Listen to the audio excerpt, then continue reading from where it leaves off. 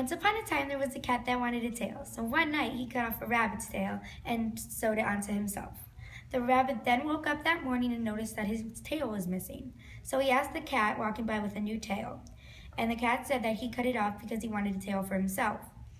Then the rabbit was willing to let the cat keep his tail if he gave him the knife that he used to cut it with. So the cat agreed.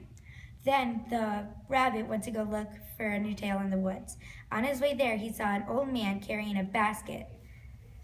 And the rabbit wanted the basket to trade for something to get a new tail with.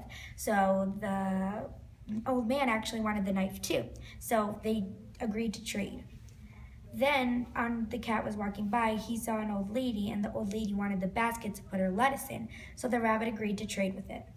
Then the rabbit sat down to find a new tail, but then realized that he wasn't finding any. So he sat down and had some lettuce.